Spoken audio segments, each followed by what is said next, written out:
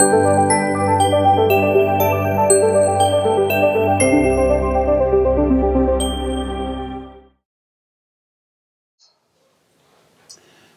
and gentlemen, both of us at different times in history had a chance to contribute to what we're about to present today. I got, as my second system, got to help design the Atari 8-bit computers. And as part of that, we left groundwork for people that we didn't know what it would be decades later. And so decades later, Thom led the team that built these guys, adding network adapters to a 45-year-old machine. And it was absolutely fun doing it. And I thank Joe from the bottom of my heart that this was all made possible. There were so many wonderful hooks that were put in place here, and I hope going through this presentation here, we'll see all the bits and pieces that he left that I was able to take and capitalize on. Well, I contributed. I wasn't the main architect of the software. What we did know, though, is that we needed to plan for things that we couldn't yet foresee.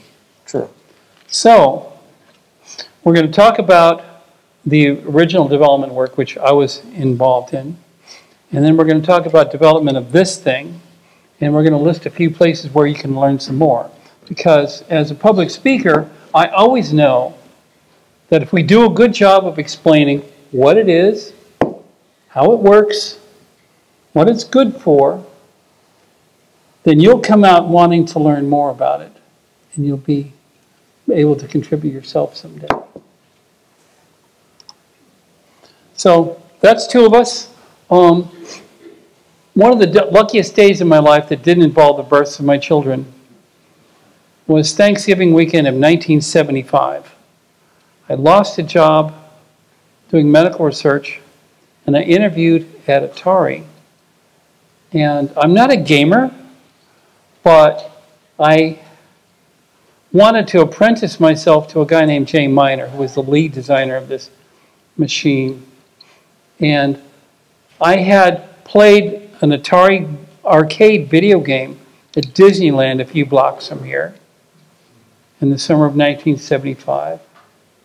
So when I was interviewed to work at Atari, I was self-educated on the 6502. Previous speaker was talking about those. I had bought a 6502 myself in September of 1975. And so I aced the technical interview, not knowing why I aced the technical interview. And then they took me through the lobby of Atari and said, "You want to play a game?"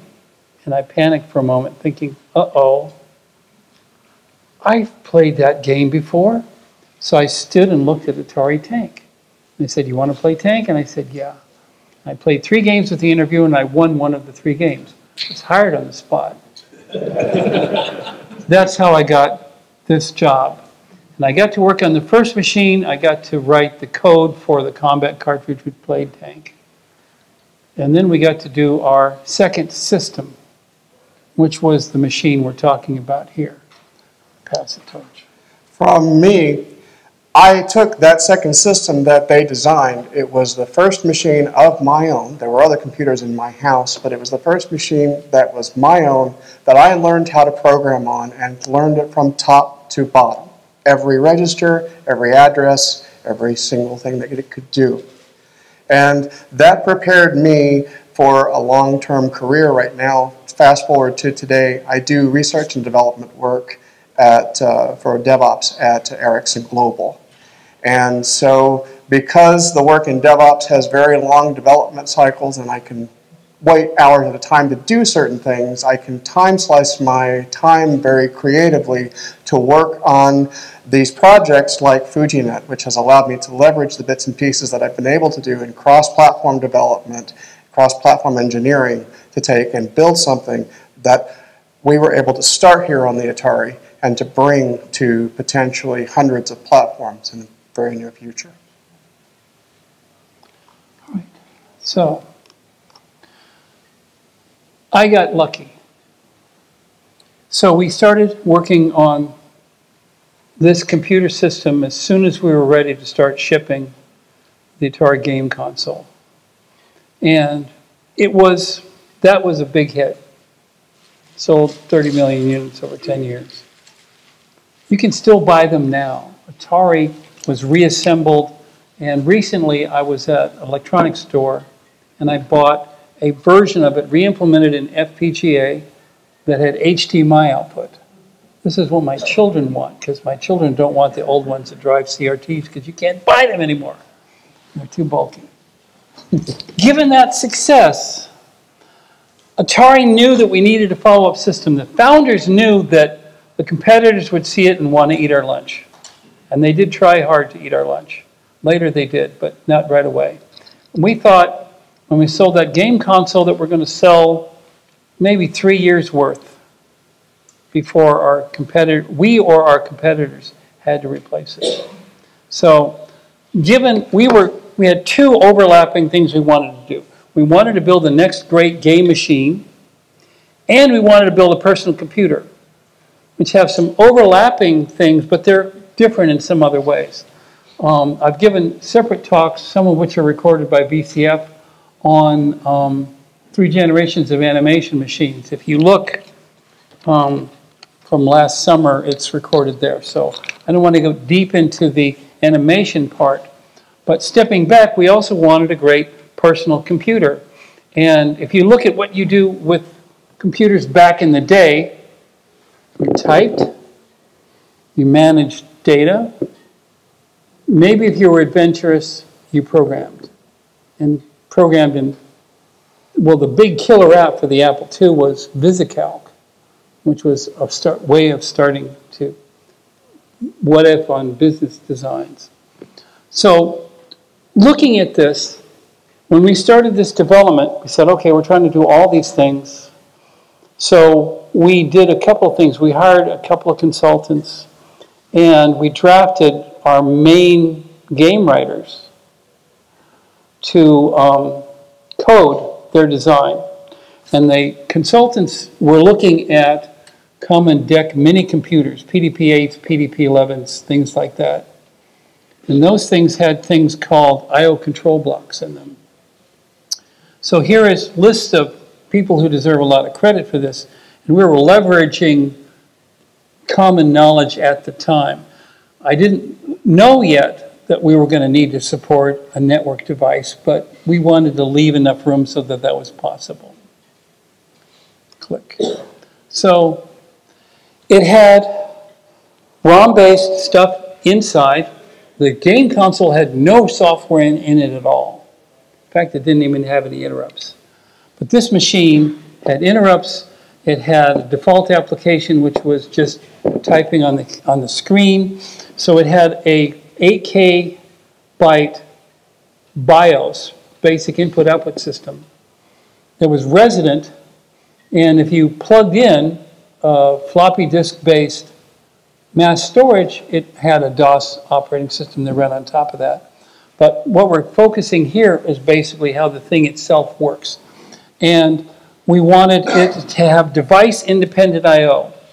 It doesn't just, it's not like controller-specific or I/O-specific. You can either send characters to things or blocks of data to things or stream data to things. And to do that, we wanted to be extensible. We built a CIO system, and then the serial I/O system that connected out of it was extensible. And as part of that, we were, how shall I say, you can say we were lucky, or yeah, a little bit. Looking ahead, thinking, we don't know what people are going to try to do with this, but we want to allow simple plug and play. So the SIO system will go out to the serial devices and download what amounts to device drivers. They called them device handlers. Same idea. So one could plug in something new, and it could download how to talk to it, and the rest of the system would just know. And the applications can capitalize on it. That was plug and play. So what's in an I/O control block? I'm not going to read you the whole slide, but basically it's which number of device is it, and which number within it. Like if you've got several serial ports on an 850, those have numbers. If you've got several disk drives on a system, those will have numbers. Which command are you going to execute, which is listed on the next slide. And there's status bits that come back to say, well, you tried to do an I/O, what happened? Was it successful or was it not successful? There are some 16-bit addresses pointing to where the data is, where you are within the data block, and there's some extra extensions which we don't know what you're going to need, but there's 32 bytes auxiliary at the tail end, which we don't know what they're going to need, but there's some room for them to expand. So we did all that. So the obvious things for any of you familiar with programming before, any devices, you want to open it. You want to close it if you're done with it. Either give me the characters it's given me, or here's some characters I want you to send. You can say characters, or you can say, here's a whole record. Send that record. I want that whole record. Please give it to me. I want to get your status in more detail. And we, again, the kitchen sink had a placeholder for, we don't know what it's going to be yet, but somebody will figure it out. Yeah, and lo and behold, they did.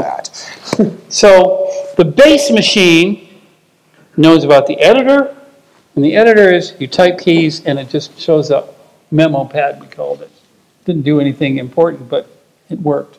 The screen was a device, the keyboard was a device, the printer was a device out on the serial bus, the diskette was a device on the serial bus, the 232 adapters were on an 850 on serial devices. And they drove a truck through that hole. Yeah. So what we wound up doing as far as FujiNet was concerned was we took those features that he started with here, and we did two things. We integrated into what was already existing. So we added, we could simulate the disk drive so that you can load software into the FujiNet. But we also simulated the printer so you can take and print to it. And it rasterizes out into a PDF. And we also even implemented the 850 interface so that it would work with existing comms programs. I think you're just one slide ahead of yourself. Did there I? There you are. Yeah. So we implemented those three that already existed, but then we turned right around and added a new network device that could take and bring the entire internet in. And to do that, we actually wound up implementing a whole handler using the mechanisms that were described before to be loaded in off of that device and to use that extra big microcontroller that's sitting on that device right there and treat it like a giant I/O processor, doing all the heavy lifting and making all of this possible. And you can use the FujiNet, because this was done in a layered approach, you can use the FujiNet directly over the SIO layer, or you can use the handler that we provided so that you can use it in places like Atari Basic or Atari Writer. So, like we said right here, and because we had all this extra space, I've already kind of touched on all these bits and pieces here, but because we had all this space inside the FujiNet, we were able to take and create protocol adapters to talk to different internet protocols. And you can see a list of them right here. And you can see a couple of them right here, SSH and HTTP, that require crypto. It can have, the ESP32 handles that just fine. So not only that, but we even had space to put in a JSON parser and an XML parser. So you want to do OAuth? Fine, no problem. You want to talk to Google Drive? Sure, no problem.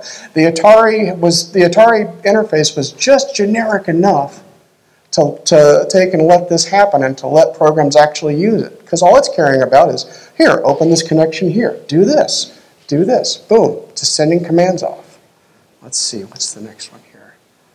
So we wound up choosing, because of all this stuff that Joe and his team had put in the first place, we were able to come right in and model an ideal platform for network devices for 8-bit machines. We were able to integrate into the bits and pieces that they laid down. And even so, one thing I was telling Joe earlier, I'm glad that they had the foresight on the SIO port to put 2 interrupt pins. So we can say, so the FujiNet can say, hey, I've got some packets you need to service, and the Atari goes, oh, okay, so we're not having to constantly poll it. So the little things that engineers can do to help out in the future can pay off in ways that are completely and utterly unexpected. And because of that, we were able to capitalize and do all of these amazing things. So as far as the Atari SIO is concerned, it provided everything that was needed to do all the low-level input and output. So you could say, you could ask for a particular block of information, and you had a field so that you had up to 255 potential addressable devices. This really helped for us because it allowed us to enumerate the FujiNet control device, the 8 virtual disk devices, the printer device, the 8 available network devices that we have exposed, the virtual SAM, and so on and so on. They made it an entire 8-bit field. Thank you for that. They didn't go, well, we'll just make it 4 bits. So, so for example, those of you who like to have a lot of tabs open on your browser, 8 internet, you can have 8 internet things lit at the same time. At the same time. And the ESP32 will just go, okay, sure, and I'll bounce back and forth. So for that and make that happen, so the core of everything that we're doing on the FujiNet is we're listening for this command pin to go low, and at which point we send it sends a frame saying, okay, this is the device we want to talk to, this first byte. The second byte is the command that we want to send, 8 bits as well. Then we have the bytes 3 and 4 here, which are the 16-bit auxiliary parameters. For the disk drive, that's the sector you want to load. For the network device, those are the number of bytes you want to take and shuffle across, and so on. And finally, we've got a simple 8-bit roll-around checksum here that just kind of simple error checking. And because they had done this simple protocol that was easy to implement here, all we had to do was make sure that we obeyed the SIO protocols, obeyed the timings, and make sure that we're not wasting bandwidth too much. The interrupt pins really help with that. And we were able to take the information that's been kind of passed down. Lit. Yeah. Okay, due to an error. All right. I have network connection on this machine, and I think I typed this is a link to the Altera hardware reference manual. If you want to take and Google this up. Avery? This is also in the slides. They're going to post the slides, so after they post them, you can download these things and you can run with them. This is, right now, the modern Bible for Atari hardware development. Avery has spent an unbelievable amount of time putting everything together so that you know how the hardware works from top to bottom, and things like how the SIO protocol works, and so on. We used this right here specifically when we were doing our bring-up, and it would have been a much harder otherwise. So, just as an example of an SIO command, when you turn on your Atari here, you're actually, when you hear that raspberry sound, if you have nothing connected, what you're actually hearing are these command frames going out right here. So this first one right here is read that first sector from drive 1 here, 010 on read sector 1 with the appropriate checksum. And something? Yes. So when we were doing the development of the system, we were testing it with a prototype for an external disk drive. And the programmers had inadvertently left sound on. And the marketing people said, that's a good thing. Yes. Because a lot of people working with stuff, they are comforted when there's some physical evidence that something is going on. And so they like hearing that sound. It says, it's alive, it's doing something. Because if it was really quiet, they're thinking, is it dead? Should I hit the reset button? No. And so that was a bug which became a feature. Yes. Yes.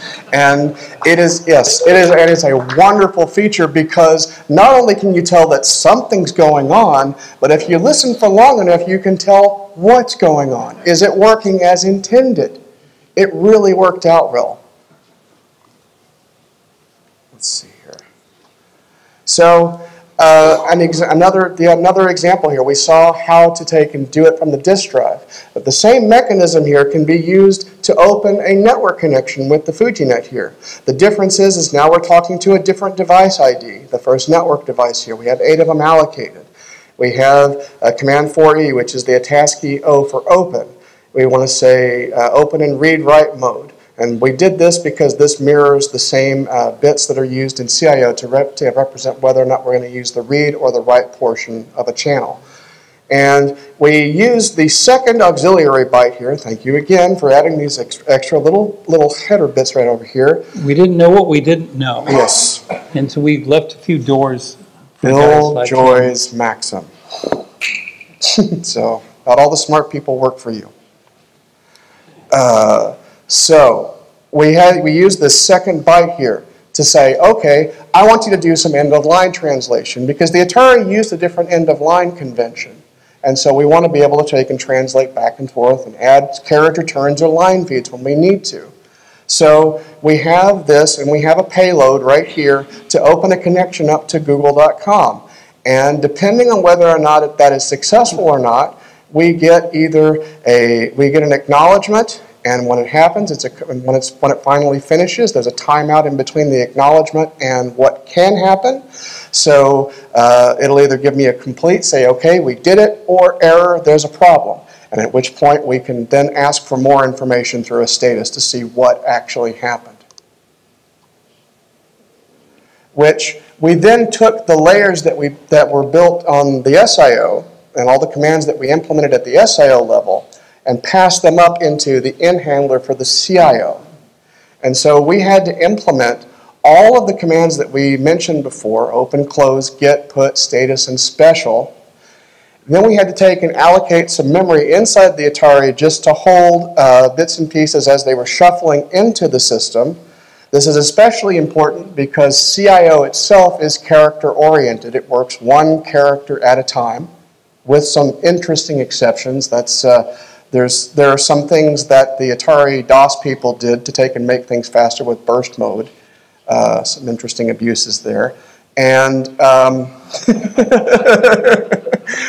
but we were able to take and pass all of these commands, convert them to SIO parameters on the fly inside the handler, send out the SIO commands using the SIO vector that's in the operating system ROM, that's always there, always with the machine, and then we figure out, based on that, whether or not we got a complete or an error, and then if we got an error, then we send an additional status command to actually take and do all the bits and pieces that we need from that point.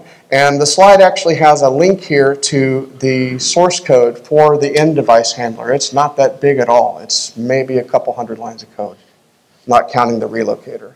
6502 code relocation is an interesting black art. I understand that. I mean, the 6502 was simple and adequate, and it didn't support code relocation. Not at all. You really had to get creative there. And it was a particularly interesting problem for Wozniak, because when Wozniak designed the Apple II, he designed, you know, a 2 to 8 decoder for 8 slots in the Apple II, and then he decoded 8 1K byte ROM boundaries. And so if you know that you're going to plug your particular card into a particular slot, you can write for that slot. But it's difficult to write independent code to plug something into more than one slot. So people who design Apple II peripherals tend to put them always in the same slot every time. Or my personal favorite, I saw so many Apple device handlers literally implemented using nothing but branches and doing relative branch addressing. So that's the only way. Yeah, it's kind of nuts. So the results of all this integration, now the FujiNet on the Atari can be used from any application inside the system. So you can use it from inside of Atari Basic. You can use it from inside the Action programming language directly. You can take and compile your code over the network and ship it back, and so on. You just fill in, for the SIO side, all that a FujiNet program has to do is fill in the device control block that SIOV uses, and then call SIOV. If you get an error, then you call status to get the actual error code. And it works at any time. Because SIO is in the operating system ROM, there's no DOS that needs to be loaded, so that you could even put this on cartridge. And I've been there, done that. So it works. So the results on the CIO side of things with the in handler mean that you can even use the end device inside of BASIC. And if you look at this particular chunk of BASIC code right here, you've got 3 lines of code are basically all you need to take and open a connection to ICANN has IP and read back the IP address that it sends across the slot. And this is all using the existing I/O commands that are in BASIC itself. Open, input, print, close, and so on. It's really easy to use. So, what if I don't want to learn some more about this stuff? Well, here's a technical reference manual, which has been scanned and is posted at Atari Mania. I checked it yesterday and made sure it's still there. Obviously, the ulterior hardware reference manual, that we referenced earlier. I really like Jamie Lendino's book, Breakout, which describes a lot of things about that device. I haven't finished my own book for MIT Press yet. It's still in process. I have a copy of that book here. If you ping me, I may send it to you. There was a talk that I gave when I first met this gentleman 5 years ago at VCF East in New Jersey. And that's been recorded and that's published on the internet. And so that's where to learn more. Again, this talk will be published by VCF, so you'll be able to find it. And here's how to find Thom and me. I got 2 email addresses because I'm a professor at UW. And we're open for questions.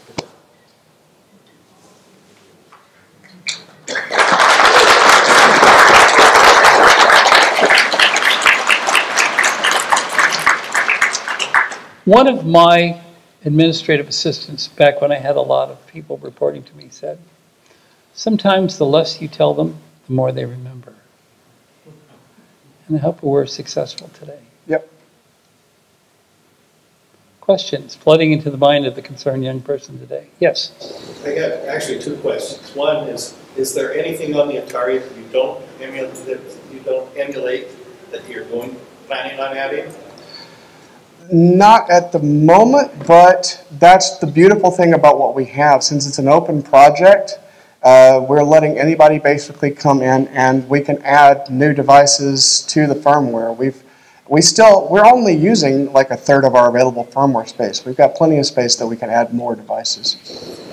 And then my second question is, what other hardware on the horizon? Are you looking at like Spectrum or anything like that? Yes. He's going to give a whole talk on that subject tomorrow morning. The answer to that question is yes. Yes. So this might be kind of a dumb question. You talked a lot about the interface between the Atari and the expansion device, but what's the hardware that runs in the little dongle expansion device? It's an ESP32 microcontroller. If the airport people had let me bring my screwdrivers with me, I'd take it apart and show you. Yeah, they don't like that very much. Yeah, they make sure I don't bring anything sharp. So you mentioned that you're able to build a program via IP. Has anyone written any knowledge of this? Huh? He wants to. Okay, the question is, has anyone written any malware for this? No.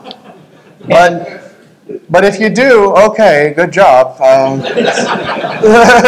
I'm trying to think of what would malware consist of here. This is a very old machine. Yeah, I don't know what you could do. And Oh darn, I formatted the if I floppy. was going to be, going to a website, they'd have to write code that got loaded into the system to be a keyboard logger to try to capture my keystrokes, and then separately, surreptitiously, using the internet, send that message to somebody else. Yeah. Well, I'm not saying it'd be a good idea. Well, to replay history, start with the Mars worm. There you go. Yeah. Question, next one? Any other questions? My late wife used to joke that if you ask an engineer what time it is, he'll build you a clock. And what people really want to know is what time is it? And this is a case where we started off to not over-answer your questions. Yes. We tried very hard. Right. And again, sometimes the less you tell them, the more they remember. Yes, sir. So in my Cocoa community, there's a whole variety of basics. We've got the OS 9 operating system, there's Flex. Each of these has its own idea of device. Yes. Are you lucky in Atari that you don't have a multitude of operating systems and everybody really observes this one device model? Well, that's the interesting part there. There's a common operating system with a common device interface, and most of the disk operating systems that build on top of that leverage that directly. So all of that transparently just works. There are some interesting exceptions, but for the most part, that's the situation. And it's funny that you should mention on the Cocoa. I'm going to be talking a little bit about the Cocoa bring up tomorrow. And yes, the challenges, I will say, okay, I'll take a small little aside here to talk. The Atari spoiled us just a bit because we're doing bring-ups on the Apple II, the Commodore 64, etc., etc., etc. I will say that before doing the Apple II bring-up, I had no idea that Apples had so many edges. So, holy crap, premature optimization at a premium there, and it makes things interesting. So the Atari system was an attractive nuisance for him. no. But the flip side is, when he finally gets around to finishing the 8-bitters, so I was involved in the Amiga architecture, and it didn't have, obviously USB was invented a decade later, so it doesn't have USB in it, and I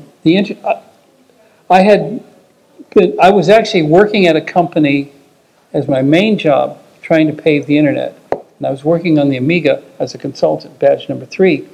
So I was aware of communication in general. And so the change that we made to the Amiga design is the Atari 8-bits had DMA for video and audio, but it didn't have DMA for communications.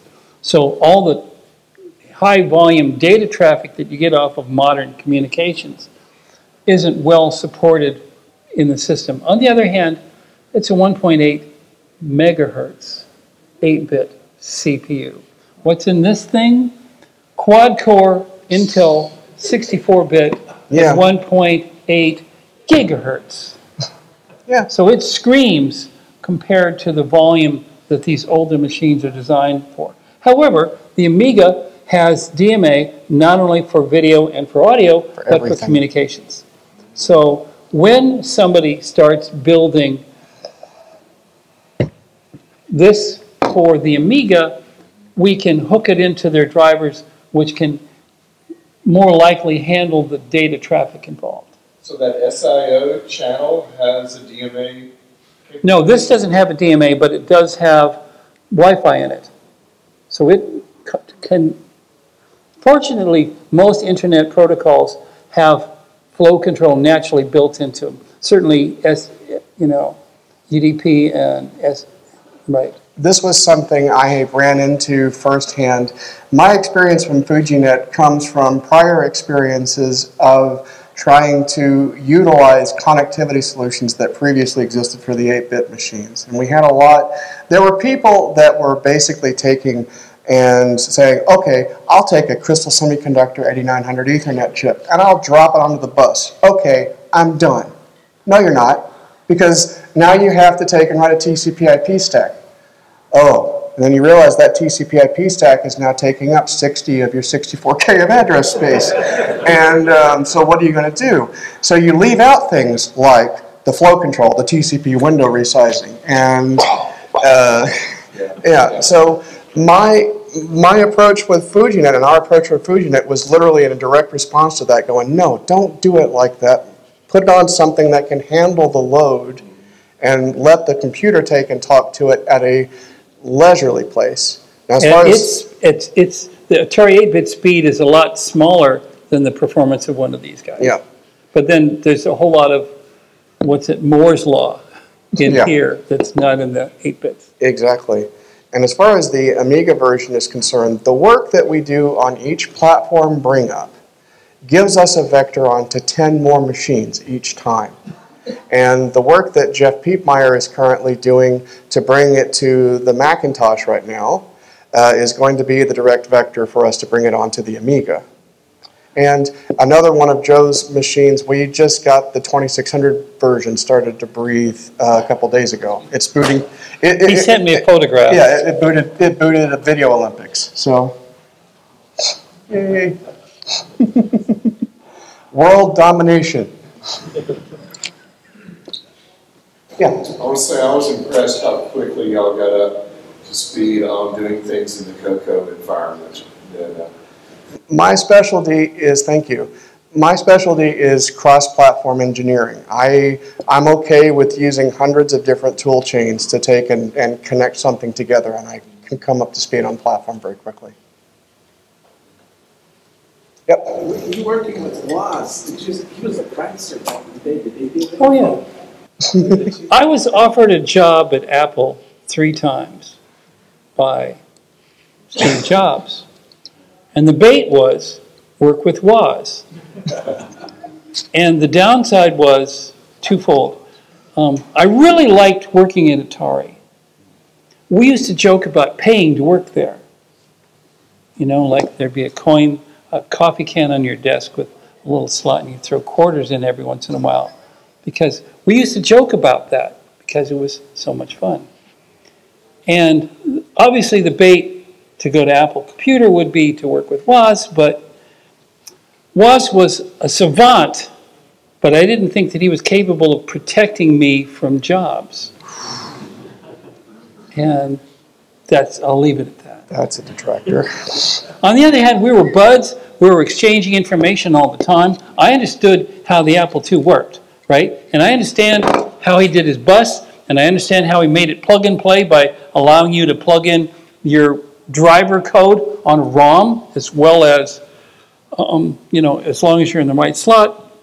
And so I had the privilege 5 years ago of successfully nominating Steve Wozniak to be an IEEE fellow. Oh. So we're both IEEE fellows now. And I dropped out of the PhD program at Berkeley because I also had a company.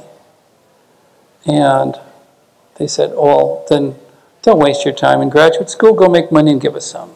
So I did. I gave them $250,000 in the late 1980s. They were very happy, but they didn't name anything after me.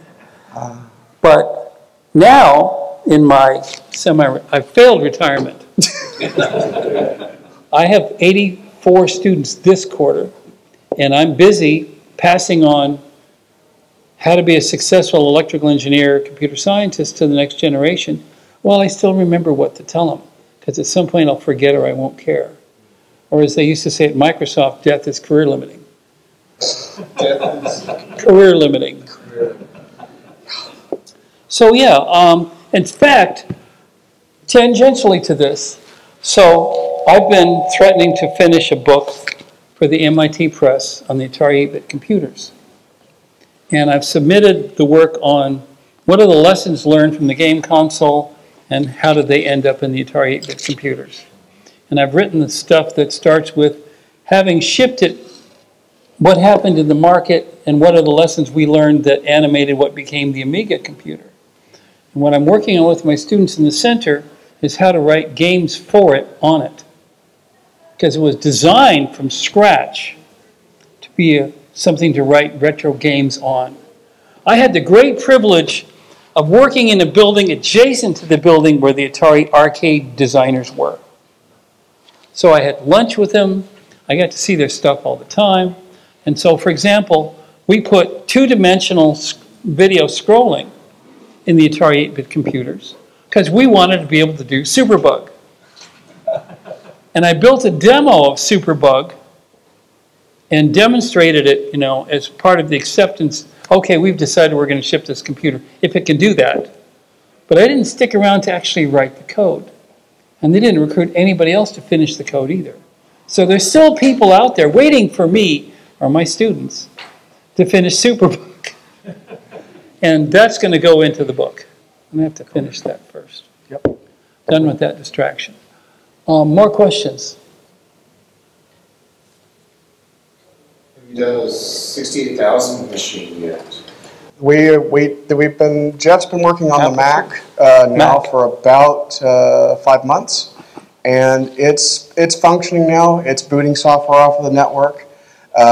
Now my task right now is to write the configuration program, but I also have to take and work out the low-level protocol on the integrated WAS machine for doing things that was never intended to do, like, you know, network traffic and doing FujiNet control traffic. It's possible. I just have to figure out what bits to twiddle.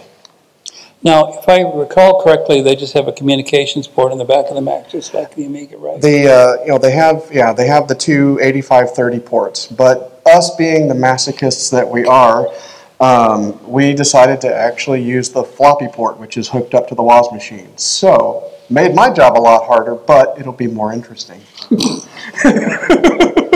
Okay. Again, no, it presumably runs a lot faster than it does. Yes, right. It does. So when WAS had found out that we were working on the Apple II FujiNet, and when I described, and when I described to him that we were using his DIS2 controller design to implement a networking interface, his response was quite simple. That's insane.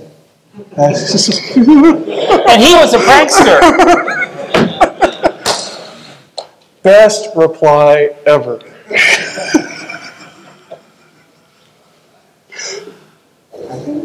So are you using floppy boot? It thinks you're booting a floppy? Yes, it thinks you're, we're implementing the low-level floppy protocol, but we're also implementing the DCD protocol, which was used by the first hard drive as well. So that's also supported. And getting all of that to work, Apple overloaded that floppy port 15 times over. And us working through all of the edge cases to make sure all of that just works is proving to be interesting. Yes. So are you actually, does it think it's getting signals from a read head then? Yes. Yes. Wow. Yeah, pretty much. Yeah, well, when you step back and think, okay, so I still, in my retirement. The old audio cassettes that you put into your cassette player to play CDs through it? That's sort of what's happening here. Yeah. Sorry to cut you off. It's okay. When I teach microprocessor system design now to my students, we talk about the hierarchy of memory, right? So those old machines didn't have caches, but we started seeing caches in the 80s, and by the end of the 80s, you couldn't buy processors that didn't have caches. And you know, Intel, the 386 was the last cacherless Intel architecture, and after that, they went on board. Motorola did the same thing with the 68,000 series, right? And so there's layers of cache. But when you teach memory hierarchy, you start with the static RAM in one or two layers on the CPU itself, and then you have offboard caches, and then there is local mass storage, and then there's the internet. And today, the internet is crazy fast. How many of you paid attention to your data rates on 5G? Right? You see TV ads now, cut the cable altogether. Yeah. Just depend on the local cell tower. It screams. It's it can peak over a gigabit with latencies that are in the small number of milliseconds. And when that's true, your availability to the world is enormous, right? It's hard to wedge it all into the floppy port, but it's easier to wedge it into the floppy port than it is to the old 850 dual, 19.2 kilobaud. I thank Scott Scheinman for doing the hard work for making the 850 possible, but I will say that the big part of what I was doing with the FujiNet was in direct response to some of the shortcomings of the 850 itself. Well, he didn't envision you either. I know. It's okay. It's okay. You have to explain what an 850 is.